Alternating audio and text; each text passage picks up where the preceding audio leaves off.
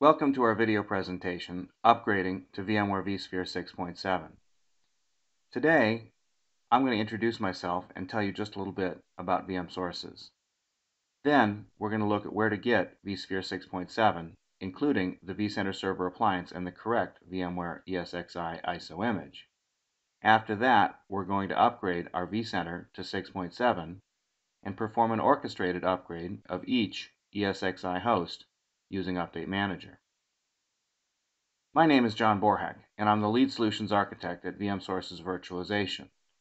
I've been actively consulting with VMware, Linux, networking, and cloud computing for more than 10 years. My job takes me all over the world, working with clients of all sizes, from 3-host VMware vSphere clusters to million-square-foot data centers. Please take the time to visit our website, vmsources.com, and subscribe to our YouTube channel, follow us on LinkedIn, or like us on Facebook. VMsources is a premier provider of disaster recovery as a service, VMware consulting, and real-world VMware training. There's no job too big or too small for VMsources. My colleagues and I have already seen and overcome most of the challenges you face every day, so call us first or when other providers are falling short. 866-644-7764. Let's take a look at the correct source for the ISO images that we're going to use to perform the upgrade to VMware vSphere 6.7.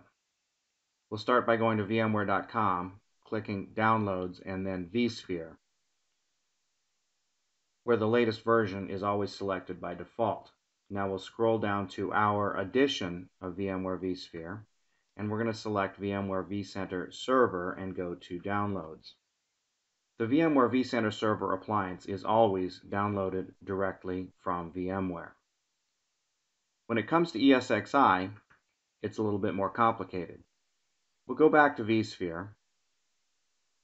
We'll select our edition once again.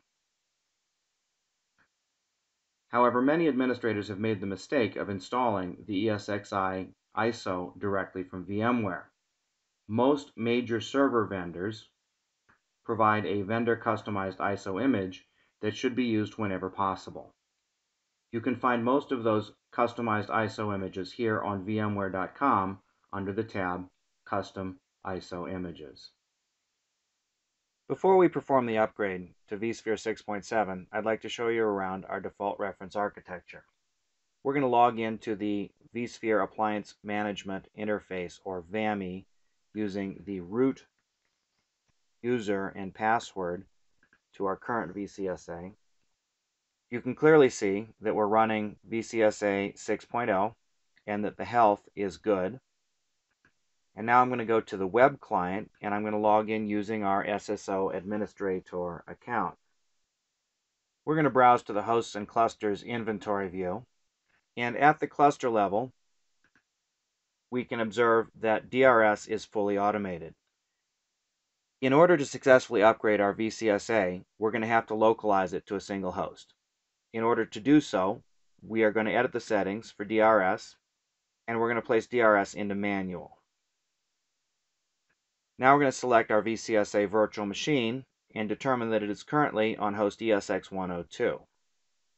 To perform the upgrade, we're going to go ahead and mount the VCSA ISO and locate the Windows installer. Fortunately, the VCSA 6.7 installer doesn't use the client integration plugin, so many of the hassles associated with previous versions are not present during this process. We'll choose Upgrade, and Next, accepting the EULA, or End User License Agreement. Now we're going to specify the source VCSA by FQDN and choose Connect to Source. And we're going to supply the SSO administrator username and password, as well as the ESX host where the current VCSA is located, ESX102, and the root user and password for that host. Accepting the certificate. Now we're going to specify a deployment target, which could really be any ESX host, but in this case we're going to use the very same ESX host where the current VCSA is located. Again with the root user, and again accepting the certificate. Now we need to specify an appliance name for the resulting VCSA. Since VCSA 6.7 is going to be deployed on VMware Photon Linux, we're going to start out with PHO and then the VCSA name, applying a root user password. Now we get to choose a deployment size. In this case, we're going to go with tiny. However, we can also choose storage size. If you were using something like Zerto or Veeam with tremendous numbers of tasks and events, you might want to choose large or extra large for your storage size. We're going to go ahead and leave this at default. Now we're going to choose a data store with sufficient free space, and we're going to enable thin disk mode. I have found that thin disk mode is very effective for the VCSA to prevent it from allocating all of its disk space at once. We will choose a network for our VCSA. The VCSA needs to be on the management network. In our case, that's VM network. We're going to apply a static IP address. However, this is a temporary IP address that the VCSA is going to use during the upgrade process.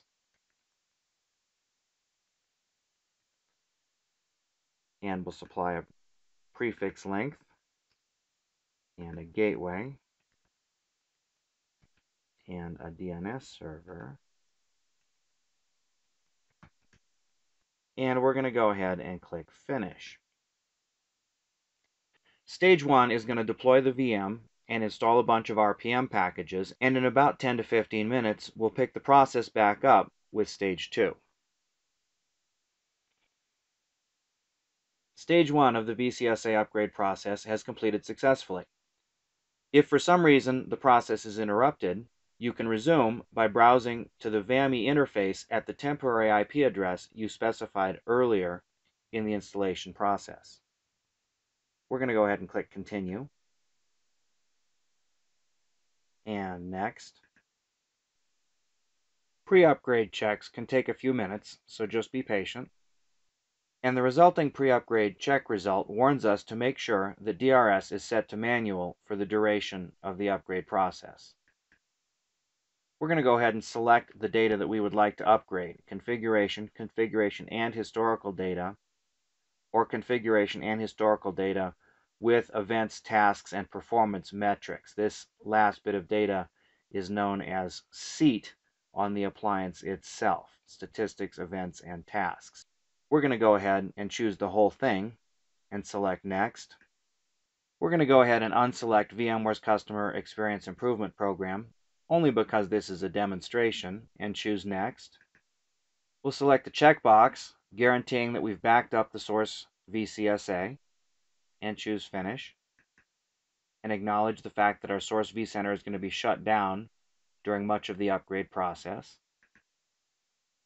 And now we wait. It's going to be 30 to 40 minutes before the process is complete and we are fully upgraded to VCSA 6.7. Stage 2 is now complete and has generated a couple of informationals along the way. These informationals are about auto deploy and TLS. We're going to go ahead and choose Close, and then Close. And we're going to choose to start the new HTML5 client to VCSA 6.7. Please note that our previous URL has now been applied to the new VCSA 6.7, and we're going to log in with our administrator password. And here we see the new VCSA 6.7 HTML5 vSphere client. Remember, we left our cluster in DRS manual. In order to take full advantage of the vSphere Update Manager, we would like to set that back to fully automated if we have that feature available to us. We're going to go ahead and select our DRS automation. We're going to choose Edit. We're going to set the automation level back to fully automated, and we're going to select OK. Once we've confirmed the functionality of our VCSA 6.7 deployment, we're going to want to go back and delete our old 6.0 VCSA. In the event that the upgrade had been unsuccessful, we could simply power on the old 6.0 installation and continue working with that. Since we're successfully using our 6.7 installation, we're going to go ahead and right-click on this old SUSE Linux VCSA 6.0 installation and delete it from disk. Unfortunately, not every feature of vSphere 6.7 is available using the HTML5 web client. You can tell that you're using the HTML5 client because after the FQDN of your vCenter server, it's /UI. In order to access features like the vSphere Update Manager, we're going to need to log in to the old-fashioned Flash-based web client. You will find the Flash-based web client at the FQDN of your vCenter server /vSphere-client in lowercase. You're going to be auto-logged in to the Flash-based client using cached credentials. And once the page fully loads, let's click on the Home icon and browse to Update Manager.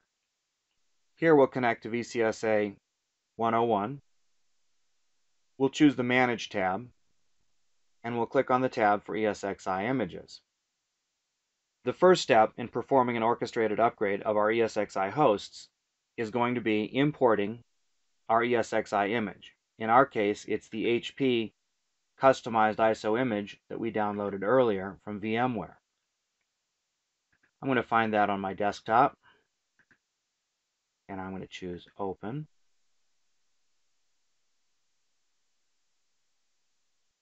The ISO upload to Update Manager takes just a few moments.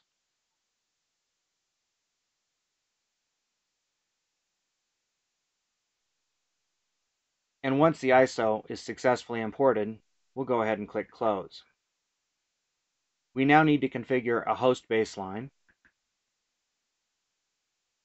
We're going to choose New Baseline.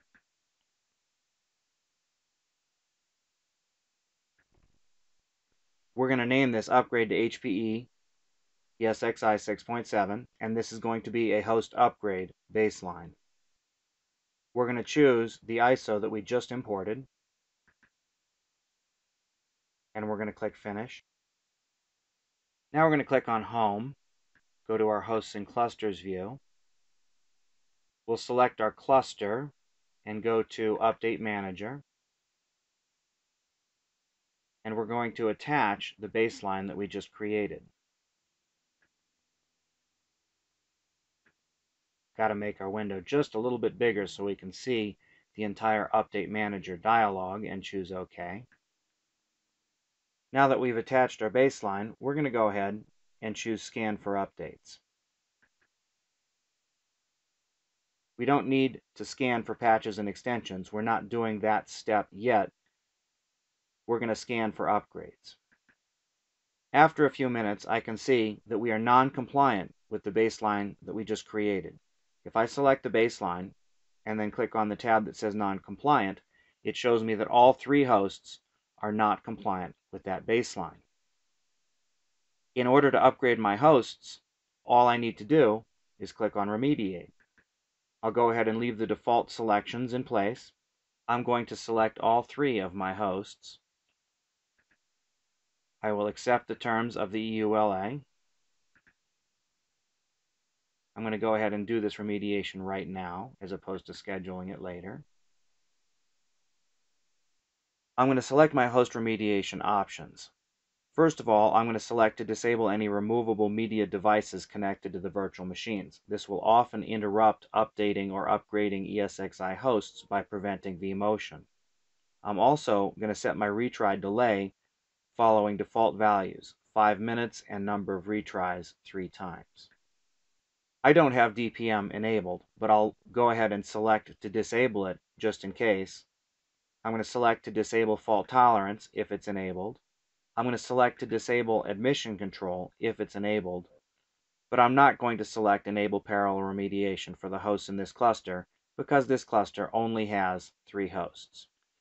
If I was using Veeam, for example, I would want to make sure that powered off and suspended virtual machines were migrated to other hosts in the cluster during remediation so my replication process didn't fail. Now I'm going to go ahead and click Finish, and at this juncture, it might be nice to see the Tasks and Events window so I could track the progress of my remediation. To bring the Tasks and Events window back to the surface, I'm going to go ahead and click the down arrow by my current username, and I'm going to choose Layout Settings. And I'm going to choose Recent Tasks, and I'm going to say OK. And now we can see what's going on in the background. Right now, vMotion is taking place to place our first host into maintenance mode. After our first host goes into maintenance mode, it is going to be upgraded. It will be taken out of maintenance mode, and then the process will repeat on the other hosts. Let's watch just until the first host goes into maintenance mode, and then we'll check back in when the upgrade process has completed successfully. Okay, ESX101 has been placed into maintenance mode, and the upgrade is going to be performed by Update Manager. The orchestrated automatic upgrade to ESXi 6.7 using vSphere Update Manager has completed successfully. You can see that all three hosts are compliant with the baseline that we created earlier. However, there is a yellow triangle which is present on each of our upgraded ESX hosts. You see they're reporting a problem, esx.problem.hyperthreading.unmitigated.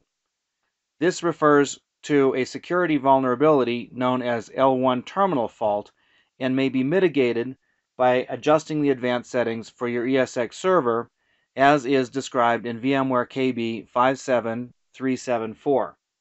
Otherwise, we can consider the upgrade process to be an unquestioned success. I'm John Borheck. Thanks for watching today. Please join us for our next video, adding Active Directory to vSphere SSO as an identity source. And don't forget, if you have VMware or disaster recovery needs, call us 866-644-7764. 866-644-7764.